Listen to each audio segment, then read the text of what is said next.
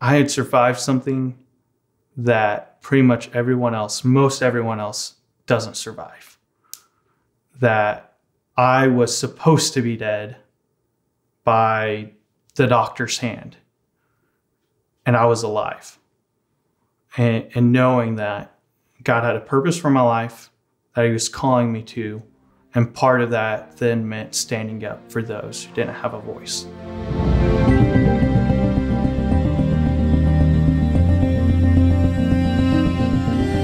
Josiah, thank you so much for coming on today. Thanks for having me. I've been looking forward to this conversation. Yeah, me too.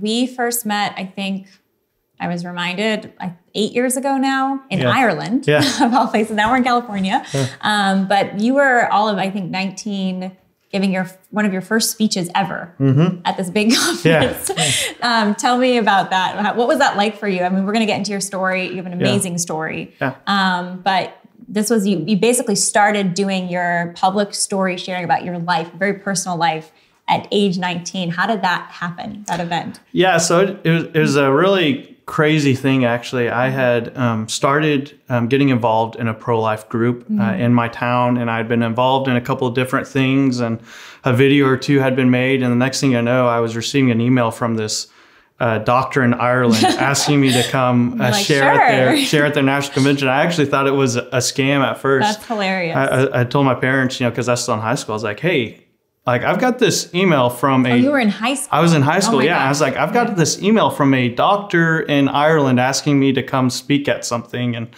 And my dad just like, well, respond. Maybe it's not a scam. And so I said, okay. So I responded. And then next thing I know, we were making these plans and they were having us out there. And it was a crazy experience. One I never thought would happen. But the Lord, he used it, and he's opened up other doorways since then. And so it's been a real blessing to be able to serve him in that way through sharing my story. And we're going to get into the events leading up to this crazy time where you're all of a sudden going internationally and speaking. Yeah. But, for a little bit of people to get some of your background, you've been even in Super Bowl commercials that were filmed and then rejected by the network because it was so controversial. So I think many people, when they learn your story, they'll understand why this kind of cuts to the heart of some of the greatest controversies today, but you're this living, walking witness to life. So I want to kind of go all the way back to little baby Josiah, Tell me about your childhood. Yeah, so I'm adopted. I was actually raised in Norman, Oklahoma. I'm adopted from South Korea. I'm one of 12 kids. That's awesome. 10 of us being adopted. And so my dad is a pastor of worship at the church I grew up in. He's been a pastor there my entire life. So I was raised a church rat. I was at the church before the doors were open. I was there well past them being closed, running around with the deacon's kid. Raised in a very pro-life home. My parents showed it in the way that they answered the call of the gospel to adopt children. And so, we were raised in a home where we were all pro-life. We knew what it meant to be pro-life. If I'm honest with you, though, I really, for the majority of my childhood, didn't really care that I was pro-life. I understood we were pro-life. We said we were pro-life. But it didn't seem to affect me or affect my daily living. And so I really didn't pay a lot of attention to this idea of being pro-life throughout most of my childhood. Did the normal childhood kid things, did sports, did Boy Scouts, did, church choir, all that sort of stuff, all the way until I was a 8th grader. So I was 13 years old. And my adopted parents thought I was old enough to know more about my story. And so they decided to set me down and tell me about the circumstances leading up to my adoption. And at that point, you knew you were adopted? Yeah. So both my parents are Caucasian. I'm obviously Asian. Like, I'm adopted. Throughout my childhood, there's never a question whether or not I was adopted. And that wasn't anything that my parents tried to hide. Yeah. You knew a lot of your siblings were adopted, it sounds like. Okay. Yeah. So we have, my siblings, we have a number of different ethnicities in my family. So my parents have adopted 2 kids from South Korea, 2 from Haiti, 2 African-American children, 3 part Native American, part African-American, and one of my sisters is part Caucasian, part Hispanic, and then I have 2 Caucasian brothers. Wow. So we're a kind of a melting pot of everything. And so, yeah, that was never a question whether or not we were adopted. And that was something that my parents highlighted and praised the fact that we were adopted. What was that like to grow up? Well, first of all, you probably were in the home and you watched other kids being adopted, right? Because where are you in the lineup? So I'm a middle child. Okay. So I have 5 older siblings and 6 younger siblings. Okay. First of all, big families are the best. I'm one of 8. Yeah. So, but you have an especially amazing and interesting big family. So you're growing up. So you had kids being adopted while you were little. Yeah. So you watched the family grow. What was that like? It was actually really exciting. Yeah. So for the most part, adoption processes take quite a while. And so whenever we start a process, there's always this anticipation of, oh, I've seen a picture of who's about to be or who is my sibling, and we're just waiting to get them home. And so there's always like this anticipation of a new sibling coming and having somebody coming into our family and our family growing. There's also sometimes there are surprises. A couple of my siblings, they were like a phone call. Hey, we've got this child who was just born and needs to be adopted. And a few weeks later, we're in a Baptist children's home and we're receiving my little sister. Wow. And so it's really crazy. It's really exciting. There's always so much anticipation, though, knowing that we were getting somebody added to our family, another sibling. And, you know, it's such a beautiful thing. My parents, they consistently pointed it back to the gospel that, you know, God has adopted us into his family. He's made us his children. And in the same way, we now get to take these children who don't have homes, don't have parents in the picture, and we get to bring them into our family, and they're added into our family like we're added in the family of God. And so it's always just a really great experience. There's this thrill to it. You know, the best, not to equate people with puppies, but, you know, when you think about like as a kid and it's like, oh, we're getting a new puppy and like how exciting that is. Think about it like 10 times that. Because it's like we're getting a new sibling. And I mean, I have 5 younger, and like growing up, I was like, another baby's coming, and is it a boy or a girl, and like all that that same anticipation. But you actually, sounds like your parents brought you into the process. You actually sometimes even saw pictures of your siblings before they would be adopted. So it was like, that's definitely added suspense there to have that. Yeah. Yeah. What inspired them I mean, were all of you guys adopted, all 12? So 10 of us are adopted. Okay. My 2 oldest brothers, they're not adopted. My parents actually, my mother, into their marriage, she had a number of miscarriages. And so they had already started looking towards adopting. And what really started them on the road, it's beautiful the way God worked it. My mother was serving, she was volunteering in a crisis pregnancy center. And a young woman came in who was pregnant, who was adamant she had to have an abortion. And my mother, she sat there and she counseled her. And this young lady eventually got to the point, she said, well, if I keep the baby, will you adopt? Will you adopt the child? And my parents, my mom being who she was, said, well, yeah, we'll adopt her. And of course, that was her first adoption. This was our first adoption. So of course, cell phones aren't a thing then and stuff. And so she has to go home, tell my dad. But by the way, we're going to have another tell him baby. That that this happened. And then, they didn't hear from her for a little bit, but then she ended up having a little girl, and my parents adopted her, and she was their first adoption, and that started them on the road. Wow. And it's really amazing to see. For me, it's been really amazing to see my parents adopt, because each of our stories are unique, and only probably about half of their adoptions, I would say, were they actually seeking out the adoption first. And so it's always been interesting to see how those processes have played out and how they've been faithful to follow God's leading to take these kids, take us into their home and make us a family.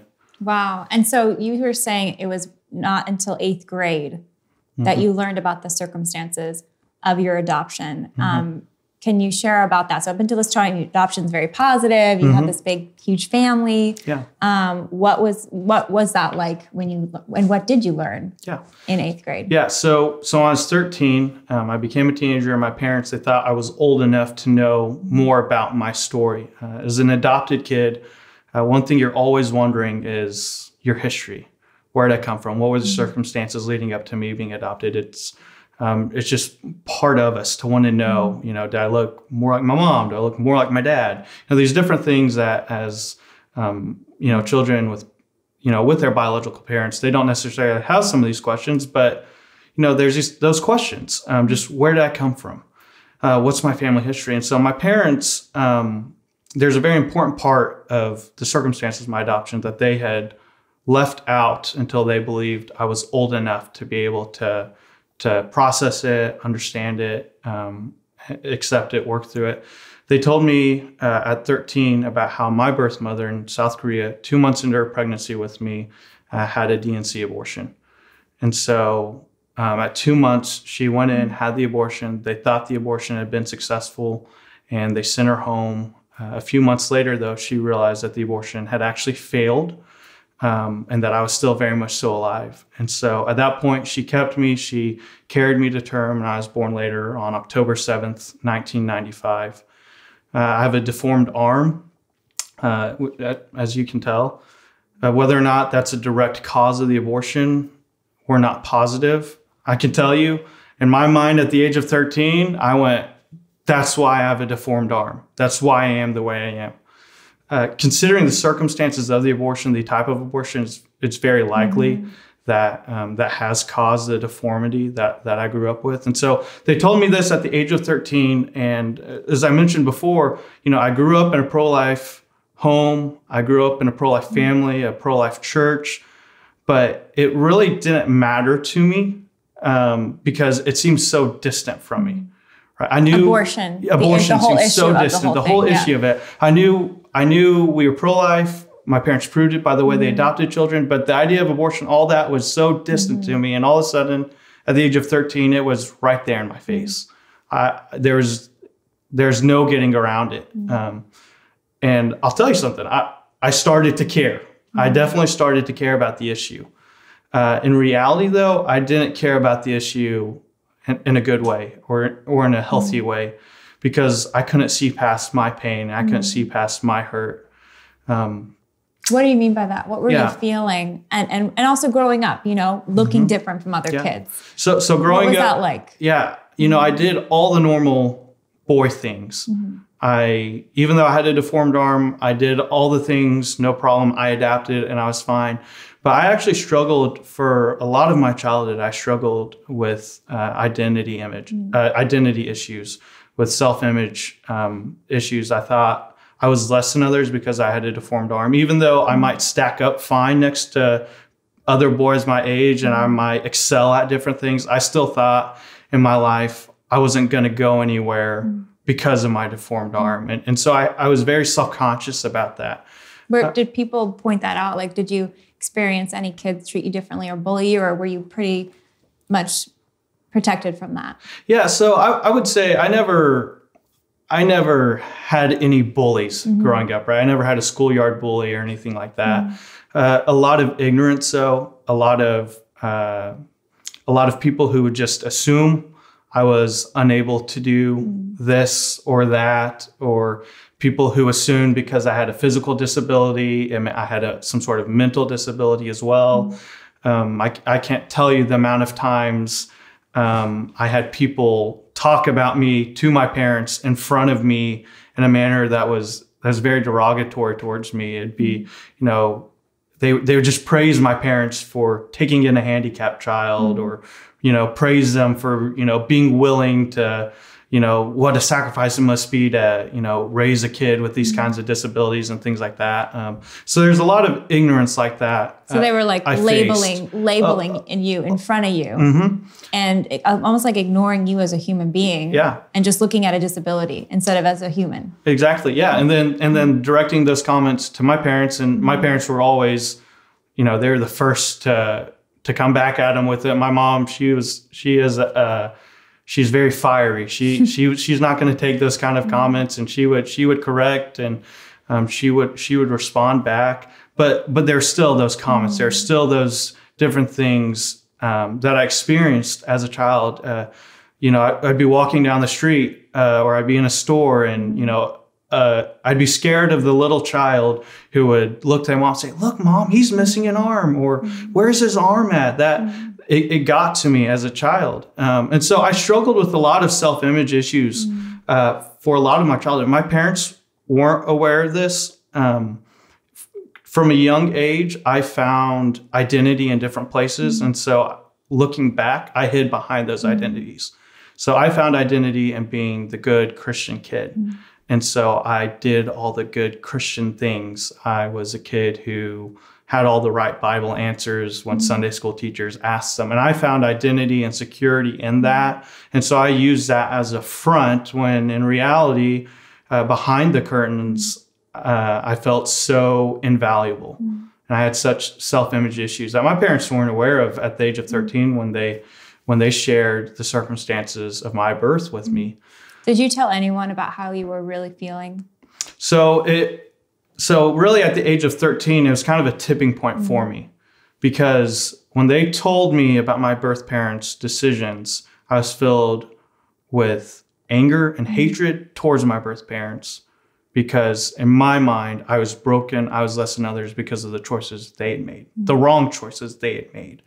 But I was also filled with a deeper level of depression because I also at the same time had in my mind, well, here's a proof that your life's invaluable. The people who should have loved you the most, your own parents, your own flesh and blood, they thought your life was so invaluable, they tried to take it. And that was what was immediately going through my mind at 13 years of age, knowing this. And it really, eventually, it brought me to a tipping point. And it began to show in my actions. It began to show in just the way I responded to things at home, particularly in a way I would respond negatively towards one of my sisters. And so that kind of started to show itself. And when it started to show itself, my parents started to address it with me. And they started to work through it with me. In late elementary, I kind of started to be able to do a few more new things, just because as we were getting older, we were going different places, going to different camps. And it was always the new places that were the worst for me.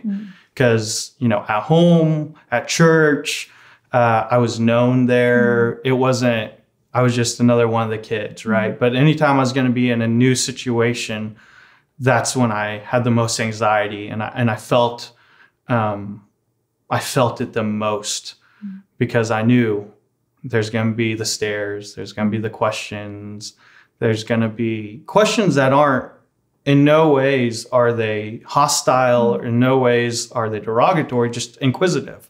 But that still got to me. I knew there's going to be the ignorant questions. But really, late elementary is really when I can remember starting to kind of be very aware of how different I was to everyone else. And so I struggled with that. Parents told me at the age of 13, struggled with it even more. And the only thing that's got me here at this point in time, talking with you, being willing to share and sharing my story today is the gospel of Jesus Christ. Like I said, my parents were devoted followers of Christ, and they raised us in the church. And I went through church finding identity in being the good Christian kid, and not a bad way, but in a way that, I liked the way it made me look to others. I saw the appeal of, if I am the good Christian kid with the good Christian answers, maybe they see past the broken side of me. Maybe they see past my deformity. Maybe they see past all these different things. But the summer after my sophomore year of high school, I was at church camp, and the preacher that week, his name was John Randalls, and he kept talking about this word, dunamis, this Greek word dunamis, which means power. And he kept talking about how as followers of Christ, as believers in him, he imparts to Christians this power to go through life, to go through the difficult circumstances, go through persecutions, overcome sin, and to go through this life and come on the other side victorious because of the power that Christ works in us. And I remember at camp being faced with this reality that I didn't have that kind of power in my life, that I said I was a follower of Christ. I did all the right Christian things, but in reality, I felt so worthless. I felt so invaluable. I did all these things as a front to try to make myself look better, and it wasn't working because I was still so broken inside. And I was faced with this reality that I needed that power in my life, that I needed forgiveness. I needed to be brought into relationship with the God of the universe through his son. And so I surrendered my life to him at camp. And that was a big humbling experience for me because, again, I was a good church kid. You know, everybody in the youth group thought I was a good Christian kid. And here I am saying, no, like I've been living this life, doing these things because I liked the way it made me look, not because I had a relationship with Jesus. And as I found relationship with Jesus, as I found identity with Jesus, as I found forgiveness in Jesus, I was able to find forgiveness towards my birth parents.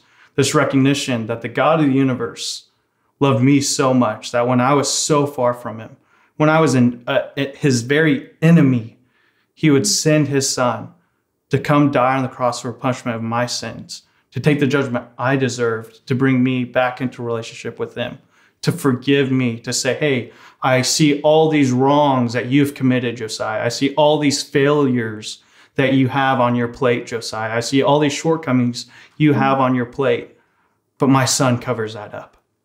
I think a lot of people, they don't feel maybe, or they haven't reckoned with their own inadequacies, you know, their own brokenness. You know, I think we have so many mechanisms to cover those up, whether it's even our own religion to cover it up instead of to heal it. What did forgiving your parents, your birth parents, actually look like for you? Was it something that you had to kind of write down? You know, how did you reconcile learning that your mother tried to abort you? And the deformity that you have afterwards, you know, how did you reconcile that? What did that process look like? It was a process because it was still a difficult thing I had to wrestle with. It's still a regular thing you have to wrestle with, this reality of, okay, I have this part of my story. I have these wrongs that were committed against me. I have to live the rest of my life likely with circumstances because of their choices. You know, I can't get up one day and look in the mirror and say, no, that didn't happen. But I can get up and I can say, hey, that's part of my past. But here's the thing. That's not my future. That's not what defines me. I'm not defined by my shortcomings. I'm not defined by what I think I will accomplish, what I won't accomplish. I'm defined by the God of the universe and my relationship with him through his son. My identity isn't wrapped up in my deformity. My identity is wrapped up in my Savior. And as I find my identity more and more in him, I find security, I find forgiveness, I find love, and I find this ability to walk through life and be like, it's okay to be missing an arm. It's not that big of a deal. It's not the end of the world. Do you know who your biological parents are? I do not. So is there a record or anything? Yeah, so I haven't done too much digging. I don't know if I could find that if I really looked into it or not. But all we have a report. So on the abortion, and then obviously we've got, you know, my birth certificate and things like that, but really don't have very much information on them. And how old were you when you were adopted by your parents? So I was 13 months old. So when I was born, I was immediately placed in a foster home ministry in South Korea before I was adopted and brought over to the States. And what was that like for your parents? Was that their first international adoption? And did they know about your disability? Like, what was kind of their experience of that? Yeah, so I'm actually my parents' second international adoption. So I'm their third adoption total. So they adopted my first sister, which I shared earlier about how they came about adopting her. So my second sister that they adopted from South Korea. And when they were actually going through the process of adopting her, they were asking the agency, okay, so we're an all Caucasian family at this point. What are there any tips and tricks, if you will, to adopting a child of a different ethnicity? And they had told my parents, well, if you adopt from a different ethnicity, we actually would encourage you to adopt, another child of the same ethnicity. So, just growing up, they kind of have somebody who looks like them and things like that. And so my parents were already looking towards adopting again from South Korea when they adopted my older sister, Elise. Another way that God just showed his providence, I believe, because I had a deformed arm, I was considered special needs. And special needs kids are harder to get adopted out. And so the adoption agency that they adopted my sister through actually ran sort of a special article about me, highlighting me and, saying I had a deformed arm and I needed a home. And my sister Elise is 6 months older than me. So at the time they're reading this article and they're going, this is perfect, right? They said, we've adopted a little girl from South Korea and look at this little boy. He's special needs, if you will. And he's only 6 months apart from her. If, we can adopt him and she'll be kind of that almost like a twin to kind of take care of him and look out for him growing up and things like that. And so they then immediately said, this is who we needed to adopt. And so they adopted me. It's actually funny. Throughout most of my childhood, they adopted me and they thought in the back of their minds, Elise will help take care of Josiah. I was going to say, did Elise follow up on part of the In deal? reality, did she take care of most of my childhood, I actually took care of Elise. She would say differently, but if you ask the 10 other siblings, they would say I took care of her more so. Do you have like family councils where you guys like all meet and talk? I mean, how do you like? I'm telling you, is that a long text thread with all of you guys? You have not done conflict resolution until you've done it with 11 siblings. I bet. Throughout all her childhood, it was always kind of this. You just got to get the numbers. That's what it is. You just got to get the numbers. But the numbers meaning like you want to get enough siblings to side with you? You just got to get a majority on your side and you can get what you want kind of thing. Got it. And so we might have our differences on whatever, but if we need this done, we unite. And it sounds like growing up was very rambunctious and fun upbringing with all those siblings. Was there any special challenges on the adoption front? I mean, you're from all these different backgrounds. Some of you were adopted, it sounds like, older than infants, so different probably life experiences already, maybe even traumas. What were some of the challenges with that kind of upbringing? Yeah, so we actually have quite a slew of backgrounds with my siblings. We have some who were adopted out of abused backgrounds. We have some, my oldest sister actually spent the majority of her childhood literally living as a house slave in an orphanage. Another one of my brothers was in an orphanage, and he was in an orphanage that collapsed back when that massive earthquake hit Haiti a number of years ago. And so there's actually been a lot of traumatic backgrounds many of my siblings have come from.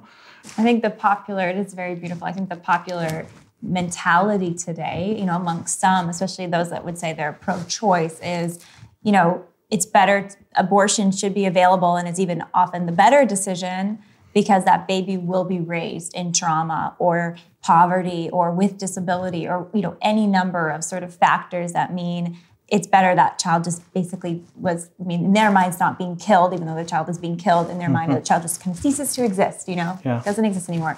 What would you say to to those people that have that mentality? Yeah, so I have a lot I could say to that. I guess I would first answer to what I really think is the root of that problem, and the mindset that response is coming from. Basically, what they're saying is, based upon the quality of life, that determines the value of life.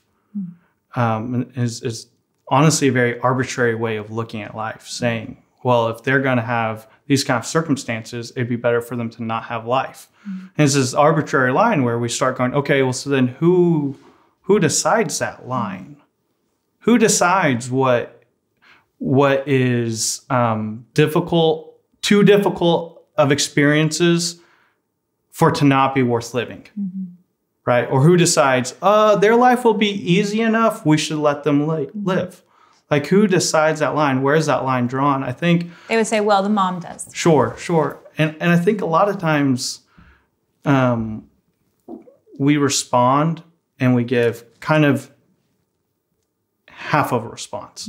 what I hear in the pro-life community, one of the first responses then becomes, okay, well, let's point out somebody who did come from a traumatic experience and who are alive today and look at their life and how full of life they are, right?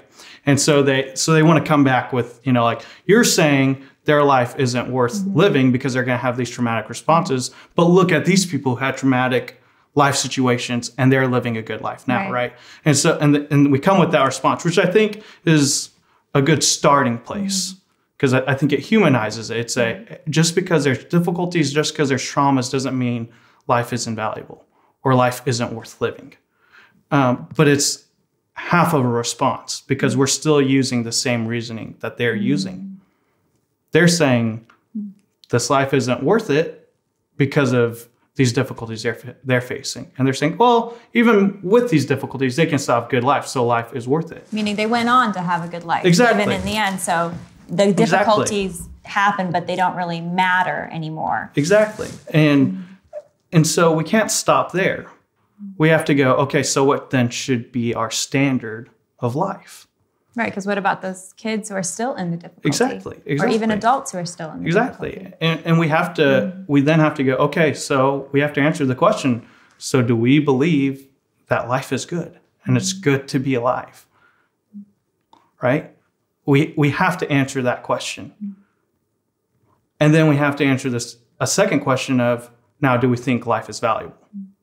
Right? What's our metric for, is life valuable? Would we say inherently human life is valuable, or do we say it's only as valuable as your circumstances?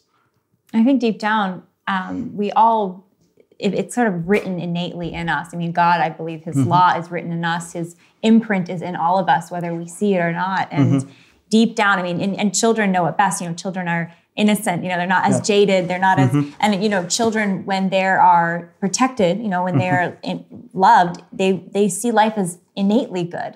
And they see suffering as bad, but they don't see suffering as a justification to take life away. And that's that innocence of life is worth living, even if it's painful, even if it's hard. I mean, that is at the heart of, I think, all of us deep down, that desire for life, because we're made for it. And you don't have to be a Christian to say life is worth living and life ought to be protected and that human life is valuable. I think we, in some levels, we say that, we understand that, we show that, maybe not consistently across the board, but I mean, we say that when we fight things like racism, because we say a person of a different color, a person of a different ethnicity, their life's valuable because they're a person, regardless of what their ethnicity is. Or regardless of the way they're persecuted. Because you can be horrifically persecuted, be victim of genocide and slavery and horrific, institutionalized racism, and that doesn't mean your life isn't worth living. Exactly. So we wouldn't say it to them. Why would we say it to say it about the child? What was it? So you're in high school, you have this reckoning with your own heart and brokenness, your own story of your adoption and being aborted and surviving. When did you start doing pro-life work? I mean, when did you start first? I mean, Ireland was your first big international speech, but when did you start kind of publicly sharing your story? So I'd really say before I even started speaking, kind of where it started was I just knew I needed to do something. And why? What was that like? Because you knew about abortions happening. I mean, was it kind of an awareness of other children who were being aborted? Because every day there's 2,300 abortions on average in America alone. So was that part of it, or was more just like, this is a way to continue to forgive and to heal? It was this understanding that I had survived something that pretty much most everyone else doesn't survive. That I was supposed to be dead by the doctor's hand, and I was alive. And knowing that God had a purpose for my life that he was calling me to, and part of that then meant standing up for those who didn't have a voice, like I was all those years ago. And so we had a local pregnancy center, and I was a high school. I was like, I don't need to be in a clinic trying to counsel people. I don't need to be doing that. I don't need to do that. But I can clean. I was a janitor at my church. That's what I did for a job in high school. And so I started to just like on a bi-monthly basis, just serving there, just cleaning. Cleaning the pregnancy center for them, and getting involved with our pro-life organizations that had been forming just at our church and stuff. And a blog started. I feel like everything starts with a blog. Everything starts with a blog. Or a tweet. And or something. And so, there are people are writing blog posts. And so I was like, okay, I think I need to write my story and share it. If I found it today, I'm not even sure what it said. It probably isn't something I'd be proud of today. And he just started opening doors. So the Super Bowl, you were part of an ad of abortion survivors, little vignettes of your stories. And my understanding is that the makers of the commercial had the backing to actually pay for this to be aired at the Super Bowl, but the network rejected it. It wasn't a graphic ad. It was literally just your faces as survivors of abortion. What was that like for you to be part of that and for it to be rejected? Yeah, I'm not going to lie. When they first asked me to be a part of the project, I was like, that's really cool. And I thought, are they going to let them do that? And so I'll be honest, when they rejected it as and who was the network that rejected it? I can't quite remember. Okay. Was it CBS or was it ABC? I don't want to. Okay. I don't want to disparage the one. I don't want to misname the one that it was. It was Fox? Yeah, I'm pretty sure it's Fox. Slam him. No, okay, yeah. Fox of all networks, it was Fox. But it honestly didn't surprise me. And this was just a commercial of literally the faces of abortion survivors saying that you survived abortion, which is a fact. Literally, it's a documented fact. And so not graphic. It wasn't even political. It was just saying this is your story. Yeah. And they had the money, and the Fox and the Super Bowl refused to air it. Yeah. It was, and if you ask them, if you look at the stuff, they would say we didn't refuse to air it. They would say, they didn't get all the things in on time, or they didn't do this or that. But to my knowledge, everything was lined up. All our ducks were in a row. The money was there. The forms had been filled out. The requests were in. Everything was taken care of. Well, we'll just try again the next year if they didn't do it properly. Yeah, they've already been making those plans. But honestly, it didn't really surprise me because it was a truth and it was a narrative that they didn't like. And it reminds us that that media, social media, everything we see, everybody has a narrative, an agenda that they're pushing. And unfortunately, it's not one of life. Yeah, and I think pro-abortion advocates, I know a lot of political debates, they say abortion survivors don't exist. There have been the Born Alive Infants Protection Act federally and some at the state level to try to ensure that there were legal protections for infants that survive abortion attempts, because some are just left to die, especially in later term. And they just say, you don't even exist. What would you say to those?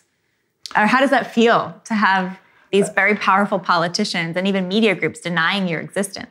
It's such a, I would say there's some levels to where you can't even argue with it, or you can't even respond. Like the evidence is there, and for them to blatantly ignore it, for them to blatantly claim otherwise, there's almost not much you can do with it. It just is what it is. And you almost have to let the truth just stand out there next to it. Let them make their claims and then show the opposite to be true.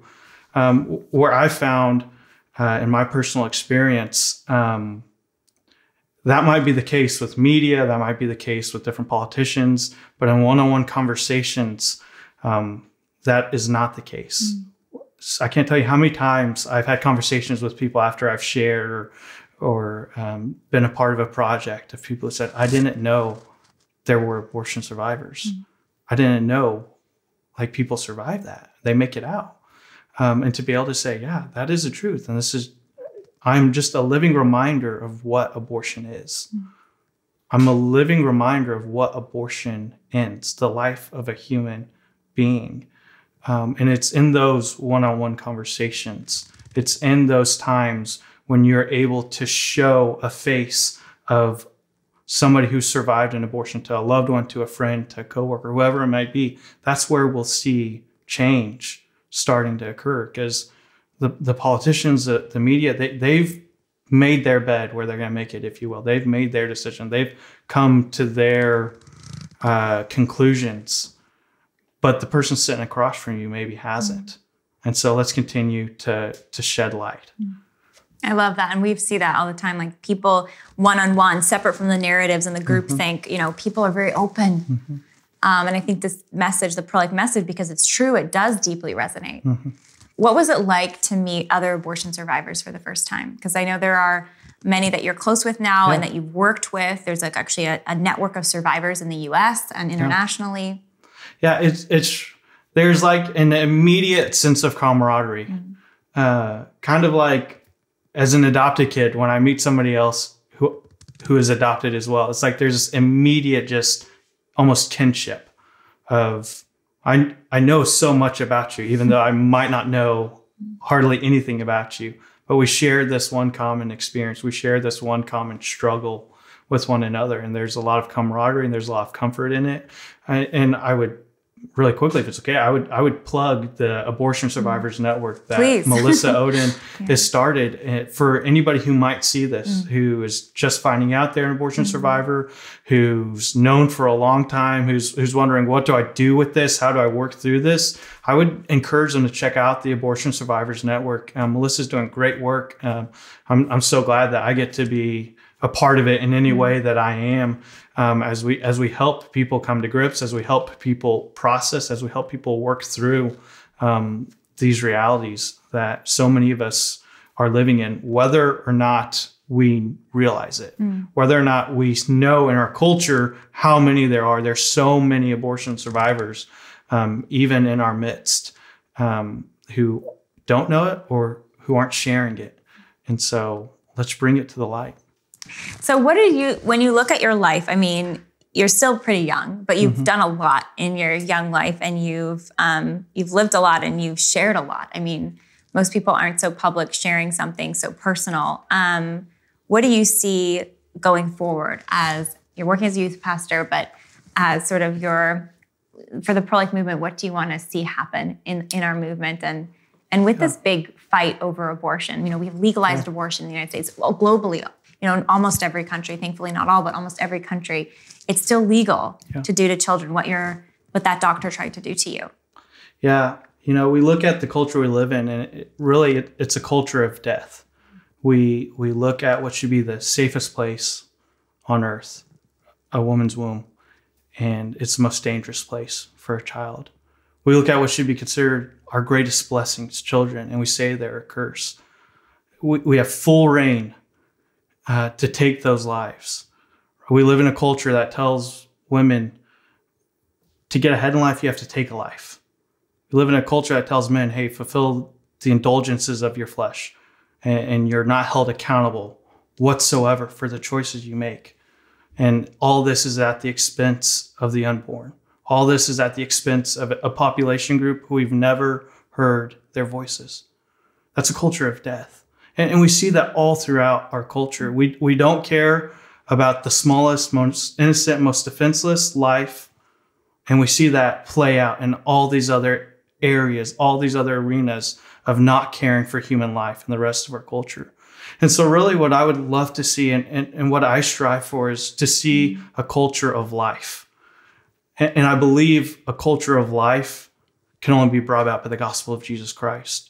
And a culture of death, a culture that dark, the only light strong enough to overcome that is the light of the gospel of Jesus Christ. And so as I consider what I do, as I consider how I labor, how I'm going to work, my work is always going to be gospel advancement, kingdom advancement, because I believe at the end of the day, what's going to make the change, what's going to turn to a culture of life is the gospel of Jesus Christ changing lives. The gospel of Jesus Christ changing lives to recognize that all life is valuable and all life should be protected. The gospel of Jesus Christ that tells women that their lives are valuable and that the life of their children is valuable. A gospel that goes into impossible situations where we say, what kind of life would this child have if they're allowed to live? A gospel that says they need to have the chance. And so that's my goal. That's what I labor for. That's what I believe God has put me here on this earth to do, to advance his gospel, to see lives changed, and to see Jesus receive glory. Do you think we're going to get to a point where, I mean, America, it's 60 million abortions now since 1973.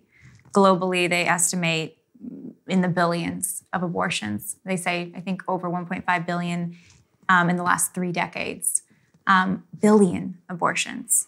Do you think we'll get to a place in the US where abortion is illegal, and not just illegal, but our society rejects it at large?